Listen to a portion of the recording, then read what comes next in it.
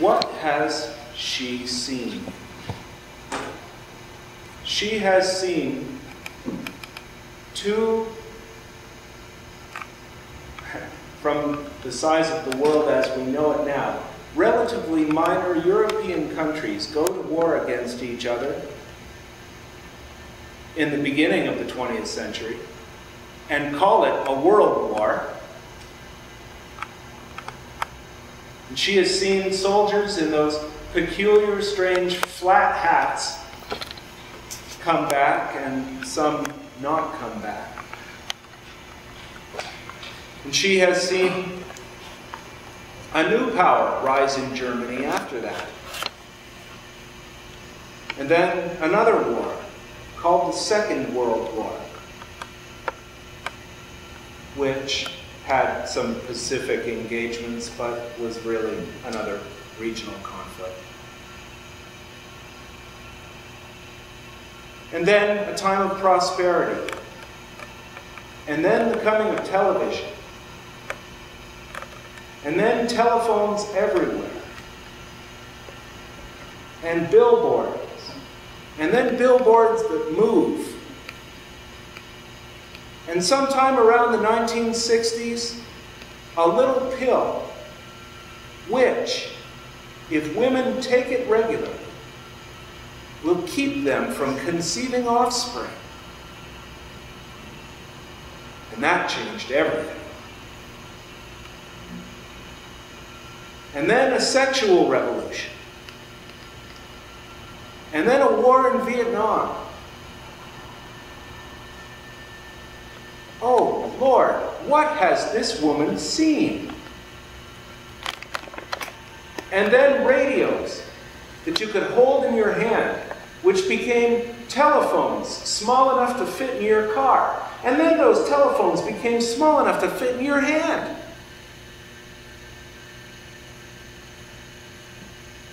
What has this woman lived through? What did hospitals look like in the first years of her life compared to the beauty of Providence Center with its wide hallways and its caring staff? How has society changed from a time in her experience when everybody around her had, within a couple of degrees, sort of the same kind of skin color that I do, to a society which is now much more diverse, much more interesting, infinitely more conflict-ridden, but I think much better for all of that. In 100 years of living, can you have had enough? Will you reach a point where you feel like the hymn writer did, whose hymn we just sang? Change and decay in all around I see. O thou who changest not, abide with me. Do you hope for some permanency, for some stability, for a place that doesn't change while all around you seems to be spiraling out of control? Circling the bowl, as one of my ruder friends likes to say. Well, maybe you do. But I would suggest that there is a better way to age. And that is to stay open. To continue to embrace new things that prove themselves to be good. To continue to try new experiences. To listen to that music that sounds like noise until it becomes something more. And I know the music that you guys listen to sounds like noise to your parents.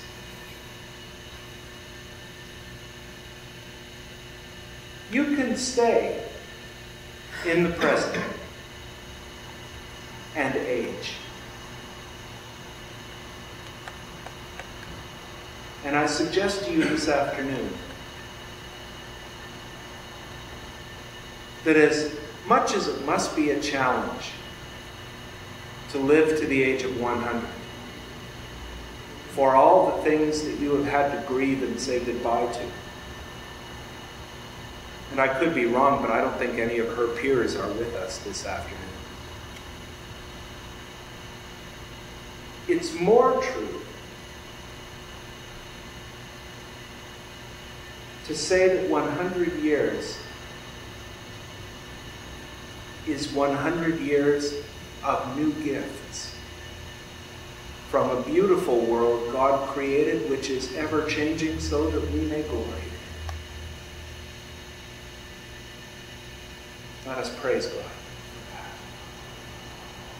Ravi, will you be speaking to these folks? Would you do that?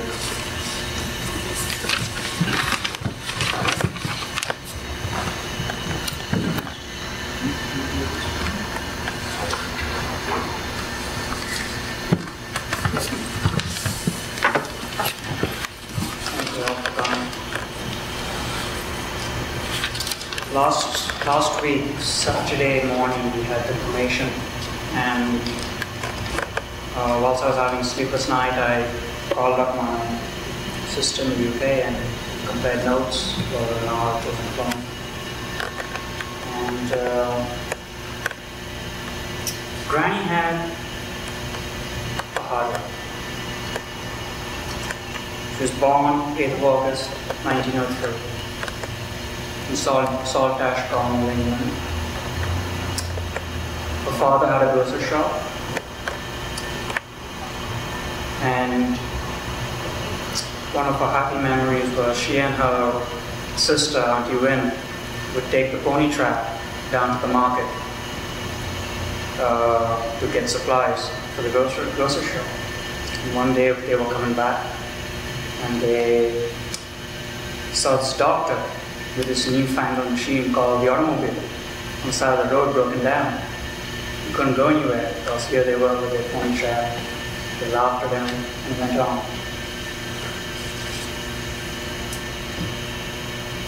Her husband, William Dixon, was a postmaster. He died very early in life at the age of 36. During the Second World War. He didn't die in the war, he died of an intestinal disease. And having lost her husband at such a young age, Granny was in despair.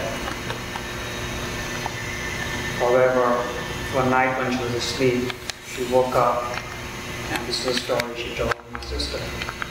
She woke up to see her husband's ghost standing at the foot of her bed, telling her everything would be okay, and to carry on. She was close to her sister, Auntie Wynne. Well, my mother's Auntie Wynne, but we all called her Auntie Wynne, like everybody called her Auntie Wynne. And they lived in Bristol, and they lived in 2 apartments. One Auntie Wynne lived with her Granny down below, until Auntie Wynne had to go into a home being older than Granny, in Bristol. Granny was estranged from, Granny never talked much about her brother. I didn't even know she had a brother. She was estranged from her brother early on in life. Her brother also died early in life.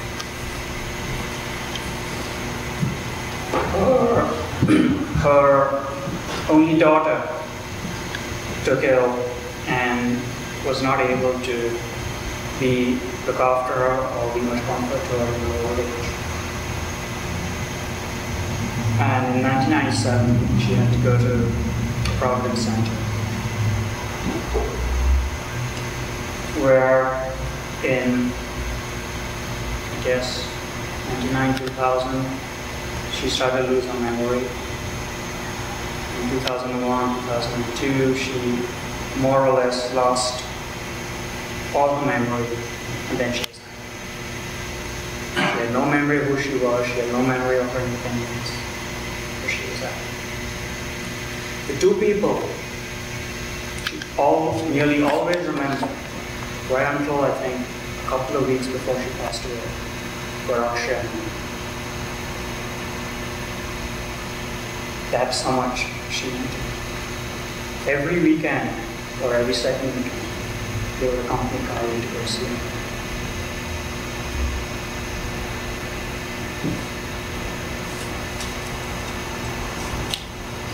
To live such a life takes a woman of great spirit, and I'll now go on to some of the happy memories of her. I have an email here from my cousin in Delhi. Dear Karin, Sanjeev, Akshay, Amar and Ravi, we came to know yesterday about Rani's passing away. It's sad. The last of our grandparents' generation. She really was a great lady.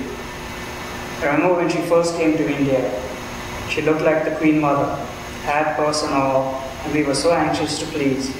And your mom was so amused at all the fuss people made of her. She was so appreciative of everything. Karin and Ravi, you did not know any grandfathers, but your grandmoms were very nice and gentle people, and they did look quaint together. Then at Bombay, I was amazed at the interest she took in everything around her. She knew more about Indian politics than everyone else. That's what Granny was. She always took an interest, and as Father Andrew said, was open. Always trying to learn more. I'm sure you all must be feeling a sense of satisfaction of having had a good 100th birthday get together for Granny. You don't get such opportunities every day. This picture of Granny was taken at her 100th birthday, the province, with all the flowers that had come from the immediate family and relatives from the UK. Karin, of course, was closest to Granny and was the one who gave her all that caring. Those Sundays will seem sadly empty now, even though you had to push everything else aside to visit her. I'm happy to have known her briefly, and she was part of my childhood too, and share her loss. Now,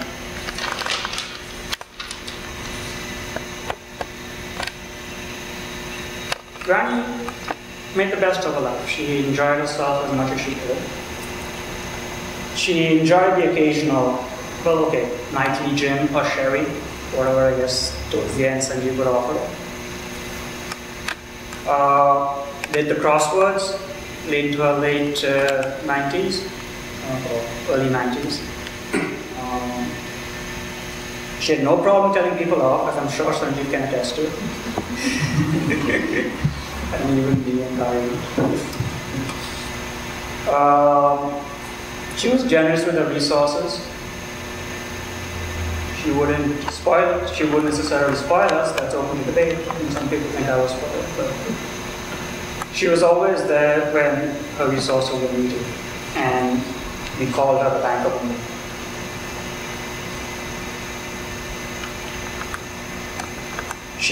When she lived with Karin and Sanjeev, as much as she could, she helped look after the kids when they came home, had milk ready for them when she was still able to. She'd wash the dishes, to very often wash the breakfast dishes left behind after everybody left for the day.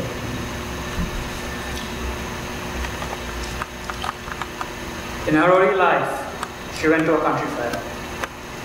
And at the country fair, I think she went to a gypsy and had her tea leaves read. The gypsy told her that you'll travel the world. I'm not surprisingly Granny laughed at her. Well, she did travel the world. She moved to India to live with us in '82. and then subsequently moved to live with Karin and Eulogy in 1992. I came over with her, and here I was, this not so white looking gentleman pushing a little old white lady in a wheelchair through immigration. So the immigration people looked at her, looking at us aside, proceeded to interview us. They wanted to know what our relationship was, etc. And they asked us, well, okay, when did your granddaughter or your sister come to Canada? So Granny and I looked at each other and started talking amongst ourselves. Well, Akshay was born so-and-so. Amar was born so-and-so. Akshay was born so-and-so. Amar is so old, so they must have come to Canada so many years ago. They're like, okay, hang on. They go outside, they call for Karin. Karin comes over, they say, how long ago did you guys move to Canada? Karin looks at Sunji, and they did something similar. How old is Amar? Blah, blah, and they just looked at them and said, okay, it'll be through in a few minutes. So, they must have figured out, here's this guy, East Indian, we've seen these tricks all before, you know? Trying to push a little old white lady through and thinking he gets immediate treatment from us. When she was applying for her immigration, I think she had to have a medical checkup done. So I think Dr. Yao helped filling up some of the forms. And he goes, okay, Granny, they want you to count backwards from 100. So she was in her 90s, about that. Yeah. And so she starts off 100, 99, whatever. I can't count backwards that fast. And she was busy away counting away. Dr. Yao looks at her, laughs, looks at the sheet of forms and goes, okay, you can go home, I'll fill up these forms without you present.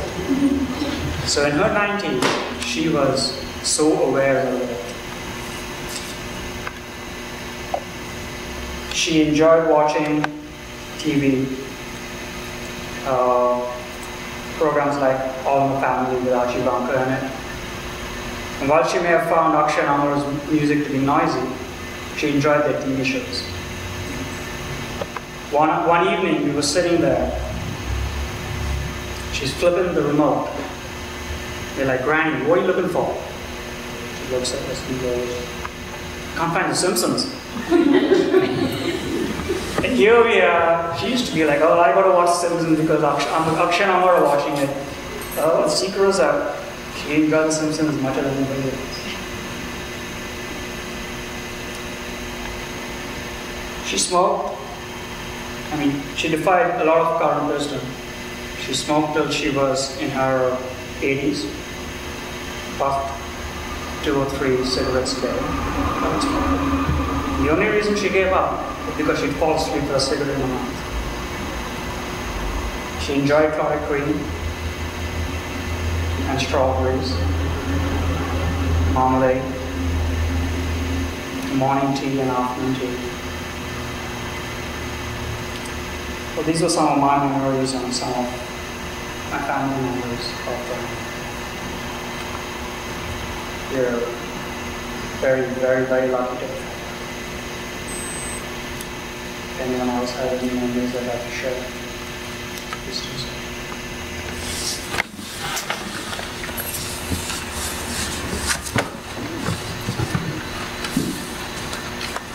When Granny passed away, I was unable to go see her. And in some ways, I think it was meant to be. I remember Granny with a smile to date. And, some of the things that I said to her and when she laughed, one of the most common discussions we had, every time she told me that she was getting old, I said, let's go for a jog, Granny, and she would say, why don't you go, I'll catch up. And towards the end, she started saying, why don't you go, and the last part fell off. So it was, she lived with us for about 5 years before she moved to province. And she did everything for herself. It was unbelievable that a lady at that age took care of everything on her own, and never allowed us to feel that there was a stranger in the house or a third person in the house. We didn't even realize that she was there. She did her own thing, and she attended all the parties that some of you attended. And when it was time for her to go to bed, she just got up and excused herself, and off she went. But always with a smile. So I will always remember her smiling, and I hope that everybody else also remembers her in the same manner. And I thank you all for coming today for this ceremony.